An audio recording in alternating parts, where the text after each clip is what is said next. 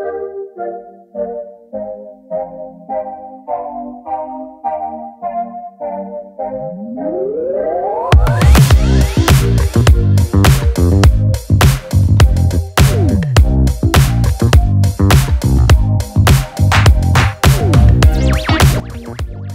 what's up, Hardware Geek here. Okay, so for me the Lenovo Legion 5 looks like a combination between your uncle's work notebook and a gaming laptop. Impressive and minimal look on the outside and aggressive specs on the inside. But instead of being a budget-friendly gaming laptop, the Legion 5 has evolved into a more upscale model. The growth of the IdeaPad Gaming 3 family and unquestionably the improved performance numbers of all Intel, AMD and Nvidia contribute to this. And speaking of the Pro edition of Legion 5 from last year, Legion 5 Pro in general was very well liked by consumers for two primary reasons. First, it featured really great specifications including a 500 nits 165Hz color accurate quad HD display, a high wattage RTX 3060 and an excellent CPU.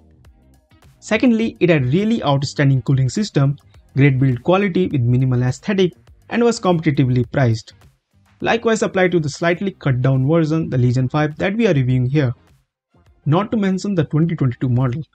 Now this year's model is now even better since it has the most recent Ryzen 7 6800H processor and an Nvidia RTX 3060 with a 140W TGP, which is 10W higher than the previous model.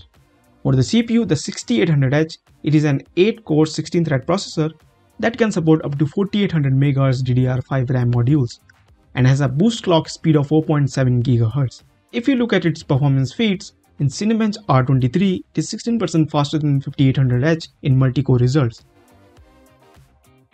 and 8% faster in single-core scores. So basically a minor update over the previous 5800H, not a significant performance bump like the 12th generation Intel. And same can be said about the Geekbench 5 score that shows the same kind of result with 7% faster in single core and 16% fatter in multi-core. So if you are getting this processor for the same price or lower, then it is recommended to go with 6800H.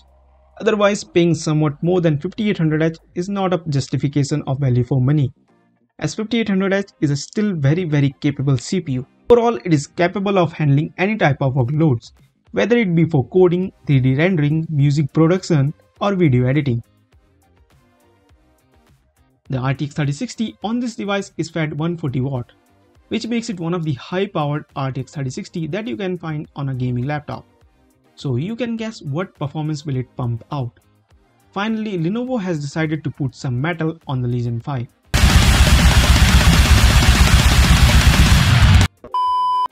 It can be found on the lid, and not only does it provide a more premium feel, but it also makes the lid far more resistant to flex.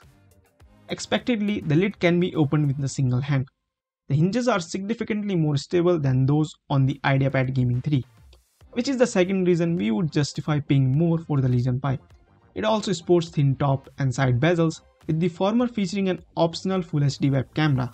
As you can see, there is no privacy shutter, but on the side you will find a kill switch that electronically disables the camera. The display on this device is a 15.6-inch IPS panel. It's decently bright, color accurate and really fast in games, so there isn't much else to say about the display. It's an awesome screen. Now the keyboard on this beast is absolutely amazing.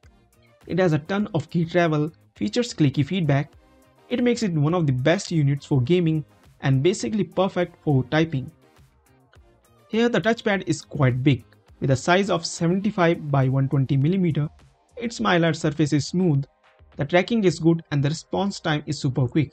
For the ports, on the left side there is a USB Type-C 3.2 Gen 2 port with DisplayPort 1.4 output as well as a USB 4.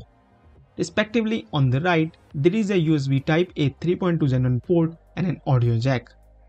Most of the ports are situated on the back.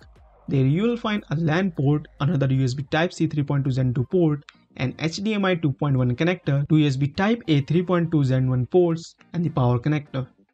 And one thing I discovered is that if you disable the Optimus using the mux switch, the leftmost rear USB Type-C also support USB 4 connections. So theoretically, you could connect a Thunderbolt 4 device to this Type-C port. But as of right now, I am not sure if it will work or not. So if you are really concerned about Thunderbolt 4, you could choose the Intel version of this laptop. Now, only one Type-C port on the back can be used to charge the laptop, and it supports up to 135 watt. But only if you use the Lenovo branded power delivery charger, which you can purchase from the company's official website. If you turn the laptop upside down, you will see the ventilation grill and the speaker cutouts. The heat exhaust happens through two vents on the back and one on each side of the laptop. The cooling system seems like nothing too special, with one heat pipe shared between the CPU and GPU and one more for each of them. Then there are 4 heat sinks, 2 fans and a couple of big heat spreaders for the VRMs and the graphic memory. The temperatures are really excellent when you consider that the machine has a beefy 140 watt GPU inside. And what's fascinating about this is that Lenovo was able to achieve this level of thermal performance without using any of the fancy vapor chambers or liquid metal thermal dissipating systems. Battery size is same as the previous model, a 80 watt or 6 cell, but the battery life is little less than the last model. It was able to get around 2.5 hours of battery backup on continuous gaming, so not a huge contender in battery department. The laptop also supports a decent upgrade package. It has 2 SODIMM slots which work with DDR5 RAM and are upgradable up to 32 gigs, as well as 2 M.2 PCI X4 slots which are Gen 4 SSD capable and support 1 TB each.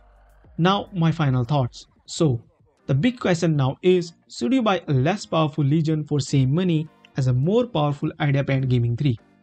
The answer to this depends on what you are willing to do with your laptop. If you are after pure performance, then the biggest part of your budget should go for the best hardware. However, if you want to use your gaming laptop for work or school, or you're just out after premium build quality, then getting the Legion 5 is a no-brainer.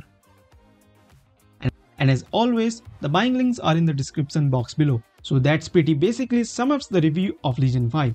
I hope you enjoyed the video, and if you did, a like would be appreciated. Also, don't forget to subscribe to the channel. I will see you in the next video. Until then, bye bye.